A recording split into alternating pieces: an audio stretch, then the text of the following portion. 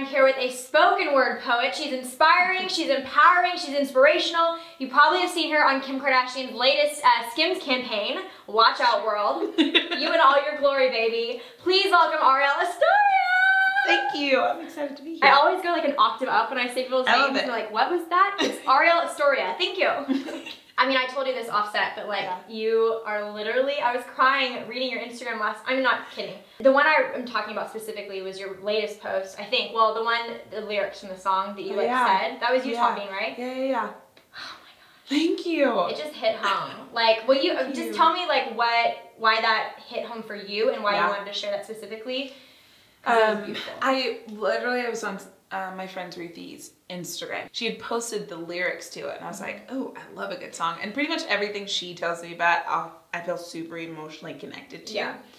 And so I was like already up, I was writing, I was just like kind of like, just like meditating and processing, and I played the song and I was like, huh, just like that instant, just like soul just cave. Yeah. And so I literally sat there for an hour and I just played it like on repeat. And I say spilling instead of writing. And if something elicits that like spilling response, then I let it happen essentially. And so I'm playing the song and I instantly like pulled up my notes and I just started just like writing whatever lines or whatever phrases that came to mind. And then it switched to what I posted last night. And I was like, what does this like process of unfolding look like? And for me, like a lot of change has happened in the past like 5 days. And so navigating through the beauty of change and embracing the beauty of change, but then also still sitting in this space of like where you've come from and what you've known, and allowing that unfolding. And so the whole time the song played, I just kept imagining like a flower and that like beautiful slow-mo motion where it just like unravels and faces the sun. And so that's like what I first started writing, was just this idea of blooming also relating to this idea of unfolding. And the pain that is also sometimes in like sheer discomfort, sheer pain, like just this like emotional uprooting of things, which is so painful. Growth is painful, but it also elicits such a beautiful response in things. Yeah. So. No, I mean, well, I know you've been through a lot of changes because you just got engaged. I did. We did. Oh my gosh. On a pretty one. Show that here. This is your close-up. Here we go. Okay. Oh my gosh. How did you and John meet? We met via Instagram. Oh my gosh. Tell us the story. So his sister had been following me anyway, and heard me on a podcast where I was like talking about singleness, which is super funny. And so she heard the podcast, started following me, and then like started going through my poems and stuff like that, and sent him one of my poems. And he was like, who is this? Like, I'm gonna date her. And she was like, LOL, good luck with that. Like, she's like Insta famous or whatever. And I was like, no, that's not a thing. But she was pretty much like, good luck. And so he started following me. Guys are not my demographic. So I was instantly like, who is this, you know?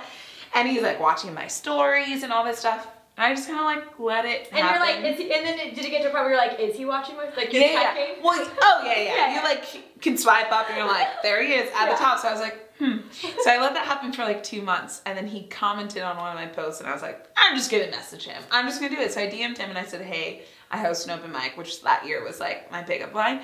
I'm like, hey, I host an open mic, you should like come or whatever. And so I said that to him. So in all, I'm proud of you. Like, you slid in. Never. I've never done anything like that before. And I was like, host an open mic, you should come and perform. I see you do poetry, because he had like poet in his bio. Oh. So there was like a similar connection, and the post he had commented on was a post about writing. And so I was like, oh, what tools do you use? And I was like, oh, I use those too, whatever. So he was like, oh, I don't perform, but I am looking to find like more opportunities to be, you know, involved and included. And so that's kind of like where it took off, is from a little slit in the DMs.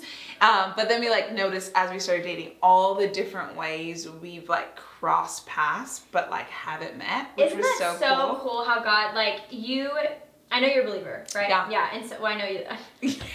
I went deep in stalking your Instagram, okay? Great. She loved Jesus, so do I, here we are. But it's so cool how, I mean, it's like God is going to bring that together at the perfect timing, but then looking back to like he was always orchestrating all these events to happen, even though you didn't know that. Literally, like my freshman year, he was like, oh yeah, I was like on like Azusa's, I went to Azusa Pacific, and he's like, I was on Azusa Pacific's campus all the time, and I was like, no, you weren't. I've never seen you before in my life, and that school is predominantly female, so like I definitely would have seen you. And then even like when we first started dating, I was hired to do poetry at his home church before they even knew that we were like, hadn't started dating. And so I met his pastor, and he was like, wait, you guys are, you're in a relation, the poet who was like just on stage, he was like, did we know this before we hired you?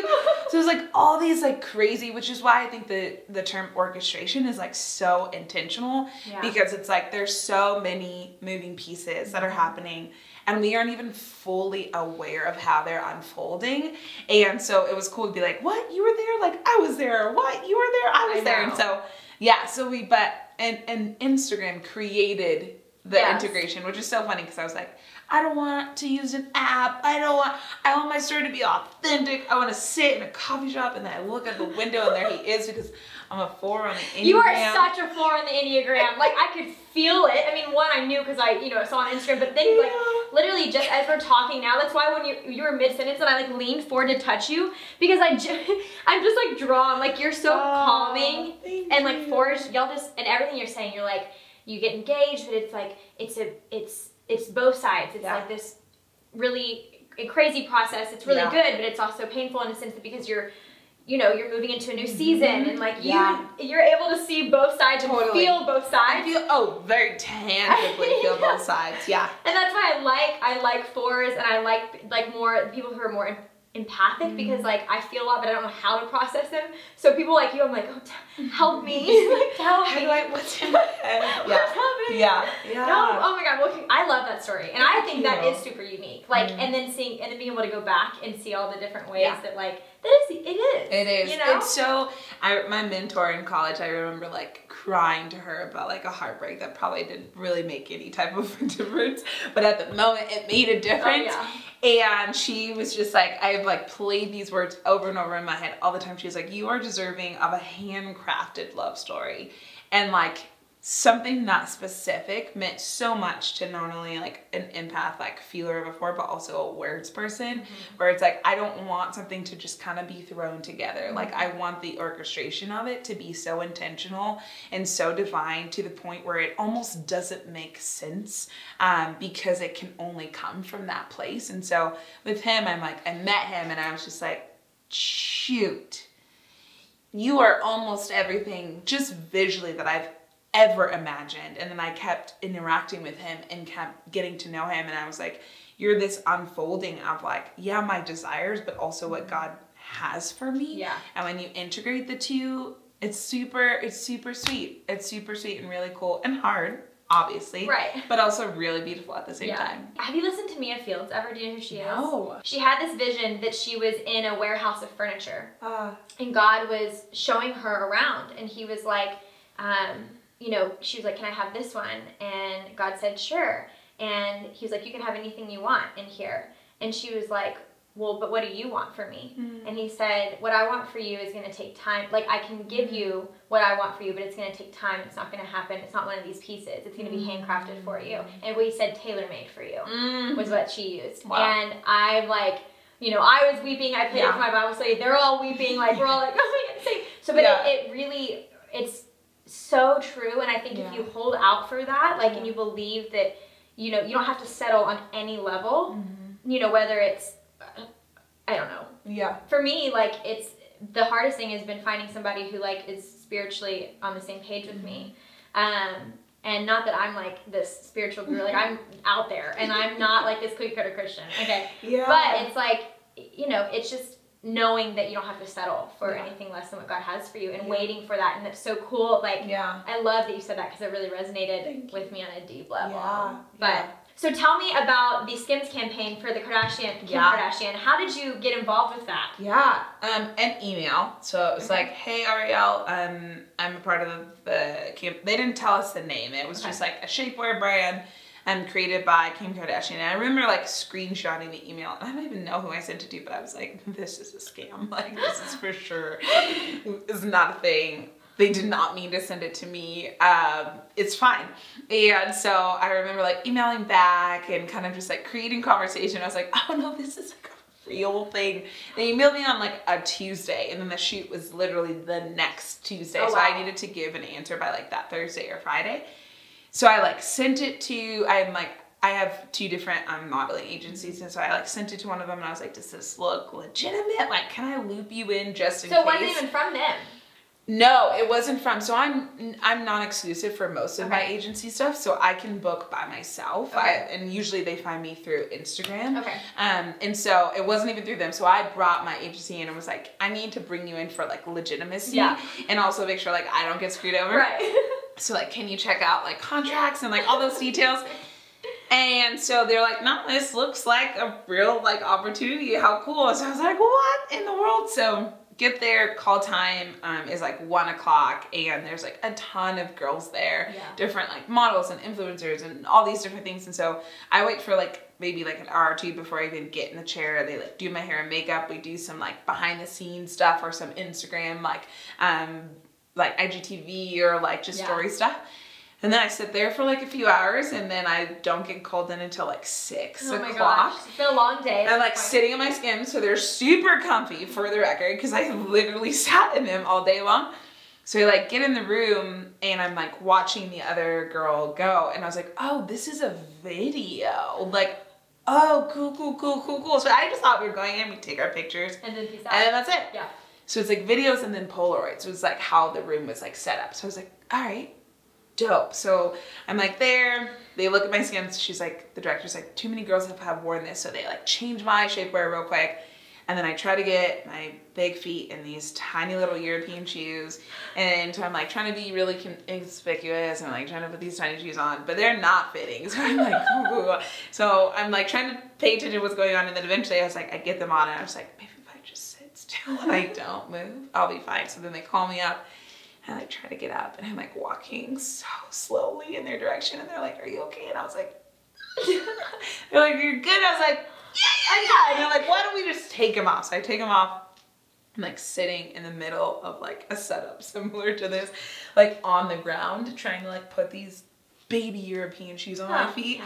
And they're like, Arielle, right? And I was like, yeah. They're like, oh, is this the poet? Is this the poet? This is the poet. Oh, is it? I was like, oh no. Oh, what is happening?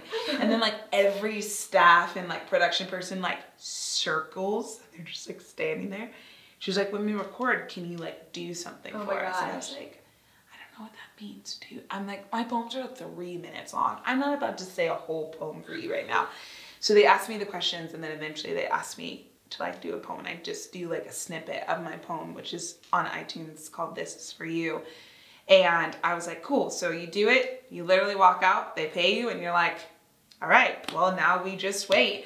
And so when they first put it out, the name needed to be revamped just for like some ethical, social awareness issues. This Is For You? No, so the first name for Skims was actually Kimono. Okay. And then they got too much backlash from it, withdrew it, and they were like, hey, you're still a part of it. We just have to rebrand. So like, wait. So I was just waiting, and then eventually it starts coming back. And then I don't get any content until the night before. It dropped. So the night before, they're like, hey, Arielle, your video is going live tomorrow. We're sending your assets later today. And I'm like, cool. I don't even know what the assets look like. Oh gosh, you're like, how do I like it? That's great. And I'm like, hope it goes well. And so they send it to me, and I was like, all right, this is pretty cool. Like the Polaroids look great. It looked awesome. And then the next day, I just waited for them to post it and then for it to go live. And I think my boyfriend texted me, my fiance texted me first. This is so weird. I know, I'm like, what's this? Fiance. Man, person. And he was like, video looks great, super proud of you. And I was like, what video? I didn't send him the video. So I was like, okay, it's live. And I did not expect this. It was just like it was insane. Yeah. I had to withdraw a lot because I've become more introverted, the more I'm on stage. Yeah. And the more I like expose myself super vulnerably to people that I sometimes will never meet. And so I definitely withdraw a whole lot more. So moments like that, I like post, try to respond, and I just put my phone down, and I was with my family. So I tried to just like be with them. But it was just like all the responses and the texts. And then I didn't know that Kim was posting some of them on her own feed. So then she's tagging me and things, and I was just like, this is too much. I have like this screenshot of me like ugly crying with my best friend, and I'm just like, what is happening? Like, what is this? And so it was so cool. Like, I am not a Kardashian person. Like, I've never watched the show. Yeah. I don't like follow any of them on Instagram, and so I'm also a 4, so I'm very removed from like hypes. Yeah. And so I was really, but at the end of the day, I like really respected how she was using her platform and what she was using it for. And so I was like, this is a super dope thing to be a part of, women who are making an impact, regardless of how you do or don't feel about them. They have a platform and they make an impact. And so it was so gnarly. It like created obviously a lot of different opportunities, a lot of different conversations. It's the reason I'm verified on Instagram. What up? So that's super dope. It's so dope. I woke up and I was like, who has a blue check mark next to their name? Because I run a few other Instagrams too. So I looked at the drop down and I was like, oh, that's me. Oh, mine. Cool. Did you even request it, or they just verified you? I had requested it months ago. Okay, and then they were and then I was like, it was like, nope. And I was like, I think a few months before that, I was like, let me just try. Had heard nothing, and I was like, dope. I get it. I'm no one, you know, or whatever that means. But then I didn't know there was other articles being put out that created the Google Analytics, which is what then allows Instagram to like verify you. So that was like super crazy. So yeah, it was gnarly. It was crazy. Unreal. It was crazy. It was super fun. That's so cool. So much is like happening right now. The past 6 months, I feel like at the end, it always just like shifts. Like last year was like right when I had met my then boyfriend, and like it was just like professional opportunity after professional opportunity, and then meeting him, and that's like where I wrote my poem called Glorious, where it was just like all these opportunities were happening, and I was having a really hard time admitting that they were for me, or part of my story. Why do you think that is? It comes a lot from just like the Enneagram aspect, but then also growing up with a mindset of like not necessarily deficit, but like these things happen to you, but you don't necessarily associate it as being so intentionally part of your story, or feeling like I didn't deserve those opportunities. Like, who am I to deserve what's happening to me, or this growth, or this love, or, you know, insert whatever it is. And so having a hard time being like, no, this is not on accident. This is not happenstance. Like, this is intentionally, like, you know, we were talking about earlier, orchestrated like for my story, and for me to experience. And so navigating through that, like letting go of like, this is for me, it was on accident, you know, and navigating through these like glorious opportunities being something that is a part of my story and that I am deserving of. How did you get into poetry? When did you start? I started with theater, actually. So I went to an arts high school from 10th to 12th grade. And so it's like half split between from 8 to 12, you do your academics, you have lunch from 12 to 1, and then you do your emphasis from 1:30 to 4:30. Where was this? Where are you from? I'm from the Bay Area. So it was in Oakland. So we actually, our high school was like in oh my gosh, why am I blanking on the name? The Fox Theater. The Fox Theater. In Oakland. And so we were like, half of it was the theater and then half of it is our school. And so I went there and I wrote plays, I wrote monologues, I wrote scripts, I wrote little things like that.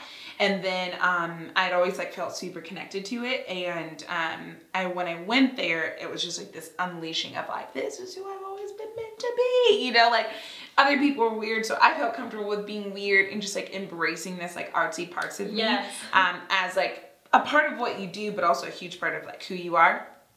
So that's where my writing kind of stemmed from. I've always journaled. I have journal upon journal upon journal upon journal of just words. And so I kind of say that like when it did get time for me to switch from theater to poetry, kind of God kind of like took my journal pages and like breathed them out into the world. Because I very much, I was like, oh no, I can be vulnerable on behalf of other people's stories. Like I can step into these characters and I can be their vulnerability. I can share their stories.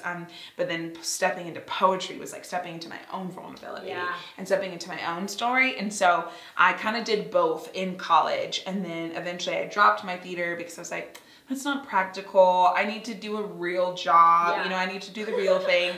And then right after I dropped poetry, I also was like, I don't want to be on stage because I like grew up super like Baptist. And so it's like always the fear of like, if you do the industry thing, you're going to end up like Katy Perry, you know? And so like having that like tangible fear of like, no, I can't. So I don't want the spotlight. I'm not supposed to have the spotlight. So I dropped theater, and then literally right after spoken word came to the picture because I had performed a monologue on campus at like one of our coffee shop open mics or whatever. And now my poetry brother, he was like, did you write that? I was like, yeah. He was like, that was spoken word. And I was like, no, it's a monologue. It's like when it's a monologue? It's different. And he was like, no, but the way you like recited it and the way you wrote it even sounded like poetry. So then that turned into 2 years on a competitive poetry team in college. So you said he's your poet brother? Is that I call him my poetry brother. Okay. Yeah, we like legit look like siblings, but like he was on campus at that time doing the spoken word and doing things like that. But this is in college at Azusa. Okay. Yeah. So you were graduated. Yeah. Okay. So I was in like, this was like my sophomore, junior year around. And so did 2 years on a competitive poetry team. 1 year was male and female. Second year was just female. And it was so fun. And then he left, and then I took over the poetry club for him after he graduated. And I did that until the end. And then it was like, I would write poems. I was like a resident advisor, so I'd write poems for my girls and things like that. And then other people were like, can you come like share poems to my girls? And then can you come perform during chapel? And then can you, so then it just like spiraled. I was like, I just said, I don't want to be on stage. So I don't understand why. Thank God is like, oh, but back. Yeah, but I'm not done. So okay, great. Perfect. And so I was like, cool. So I'm like, maybe I'm supposed to be on stage? I don't know. That feels like a weird thing to say. And so then I did that up until graduating. And I remember like applying to grad school and applying to do all these things that were still practical and still made sense, and feeling this like immense tugging to like stop applying for stuff, to stop and just sit back. And I had done like senior speaks chapel, and so I had performed at that. And I remember getting off stage and I was like, okay, Lord, if you wanted me to do that for the rest of my life, I would. You know, like that simple little like, let me put that out there, but not enough to like get disappointed if I don't reach those expectations. And so I remember like saying that and just kind of putting it out there. But then I graduated and nothing else felt right. So I was like, okay, I'll take a year, because we like put deadlines and guidelines on dreams because they're scary, right? And I was like, I'll do a year. I'll do this creative thing for a year. I've been doing it. I graduated in 2015. So I've been doing it for almost 5 years of just this like hustle tornado of a living that's like for a purpose so much bigger than my own.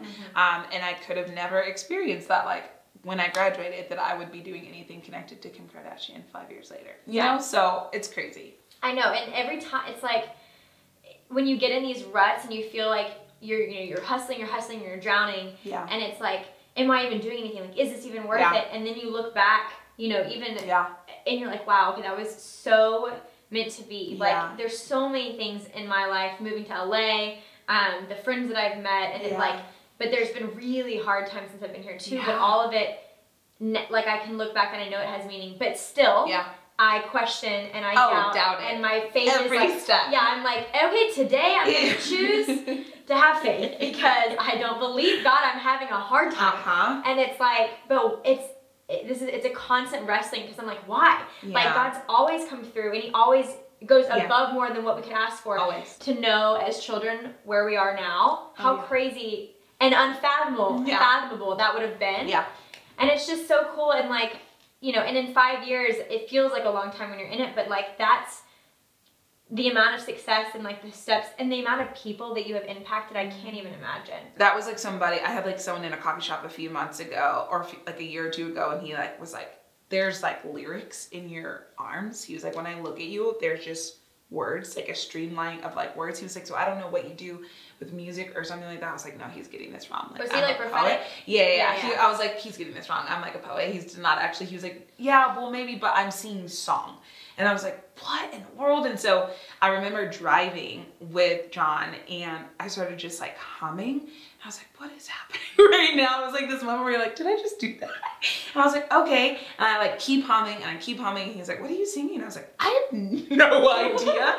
And then eventually I just like started saying words and I record everything on my phone. And so I like pressed it and I just started saying it. And then it realized it connected to the poem that I had written. And Magic, the poem itself, started when I was teaching. Up until March, I was teaching incarcerated youth. And I had them write an I am poem where they said I am statements, but they included ingredients. So like, I am 1/3 of this. I am a cup full of this. And so I always write with them to set that example. And so that poem had existed months already, but then that song came. And so now I perform them both together. And so that's probably like right now my favorite piece. Yeah. It's so insane like listening to you tell this story because I feel like the pattern is that, you know, you have this desire, passion for something, and then you're like, nah, like that can't be it. Yeah. And then God's like, yeah, it is. And then this guy, like, literally is like, I see lyrics on your skin, like, all over you, and you're like, nah. That can't be it. And then you're in your car, and you're like, wait, what's happening? I can't stop myself. And now you're like, now you're performing those for people. Would you do can you say, I would love for you. I feel like I want you to do This Is For You just because we've talked about that so much, and I feel like people watching the episode are going to be like, I mean, I'm sure most people know who you are, but wanting to hear you say it, and I would love to have you say that too. Of course. So, okay. I'm like, oh, I haven't performed in a second, but it's okay. This is for the dreamers who skip rocks on clouds even when people keep telling them to come down. Yes, this is for the hopeless romantics who are more than open wounds or open books. They are pop-up shops of love, leaving letters in glass bottles and kissing them to shore. Yes, this is for the wild ones, too haunted by rejection to admit that they are wild. You are stampedes of freedom that everyone else is afraid of. You are proof that this world is not in need of any more normal. Yes, this is for the girls searching for beauty in cracked mirrors. There is no wholeness there. For the women who are hushed, do not let them silence the novels streaming from your tongue. Do not let them cage the lioness in your gut. Yes, this is for the women who get told that they are more chaos than human, more storm than functioning. It is okay to choose yourself sometimes. It does not mean that you are selfish. Yes, this is for the pastor's kids who stopped hearing Jesus' voice a long time ago. I dare you, search for him in all the places you know how, and I promise he will meet you there. Yes, this is for the pastors who are more condemnation than love. Your pulpit is not your stomping ground. It is where heaven meets earth and sacred meets human. Yes, this is for the lonely. I know the way it hurts when your stars kiss this side of earth, but please, darling, get up from your floor. There is no life for you there. Yes, this is for the wallflowers. Baby, it's time to peel your back up off that wall and dance. Do not be afraid of the way that your feet will take you somewhere new. Somewhere new is not always terrifying. Sometimes it is necessary. Yes, this is for the women who are not yet in awe of the way that their being carries life. You are wonder and warrior for the fathers who are not known as half dad and half marathon runner. You have held baby in the palm of your hand. You are the definition of stay. Yes, this is for the boys who get told to man up. You are man enough. For the men searching for the little boy still living inside of them. It is okay to go play in the sand sometimes. Yes, this is for the teachers who are wondering why their heartbeat for change lessened with their paychecks. I heard a poet say once that sometimes they will hand you work boots in exchange for your dreams. You tell them instead, stop giving directions to places you've never been. Teach those kids that there's power in the ink of their pen. Yes, this is for the tutus and the Superman capes that we've buried, for the words that we have not yet let bloom, for the people who are only a smile away from being family, for the people who have not heard our dimple when we tell them I love you. And this is for time, the way it ebbs and flows around us, daring us to blink, slipping through our fingers like sand. This is for the way the wave always comes back and the storm always calms. But this one, this right here, this is for you. Your letter in a glass bottle on your shore. Open it. I hope you read in big, bold letters. You are Yes, this one. This is for you, and you are more than enough. That was so beautiful. Oh my god. I've heard it already before, but I'm like still, it's just so powerful. Thank you. Whew, you have such a gift. Thank you. Oh my gosh. And I'm just like, I feel, yeah, honored that you came on this show. But your words are just so powerful. The way that you write, it literally encompasses everybody, and it like makes me, when I'm listening to you talk now, like I just feel everything that you're saying, and it's like, and yeah, oh, you're so amazing. Thank you are you. such a gift to this world, like truly. So, whew, okay. I've never cried on the show before, so that's good. That happened. You're like, sorry. Well, sorry, I had to stop apologizing for it, kind of, because I was like, I think that's like on purpose, you know. But I was like feeling bad. I was like, why am I making people cry? No, it was cool to be a part of like whatever healing was happening in that moment, you know. A lot. Yeah. A lot. Yeah. I'm going through a lot of healing and learning how to sit in. That's why I love fours, because you guys are really excellent at sitting in any emotion. And when I have anything that's not positive, I'm like, ugh, what? And so I'm learning how to just sit with whatever it is. Yeah. But your words like I feel like your words allow people to do that. For me at least, you know. Yeah. So thank you for doing that. Thanks for performing. Of course. I just loved having you on, and this has been such a blessing for me, and I hope you guys watching this was a blessing for you. I'm sure it was. So, but yes, okay, you guys make sure to follow Arielle on Instagram. Let them know. Plug it up, baby. This is your cam. All things Arielle Estoria. That's ARILLENESTORIA.com. Twitter, SoundCloud if you're underground like that, iTunes, Underground, baby. Website, pretty much everything is Arielle Estoria. Yes, and then you guys make sure to subscribe to Land of Late Night and click the notifications tab below to know each time a new episode is up. I'll be releasing one each week, every Wednesday night, 8 p.m. I love you guys. Thank you for tuning in. Thank you for being here. You guys have a wonderful week, and just go binge listen to all of her glory. Thank you. Bye, y'all. Bye.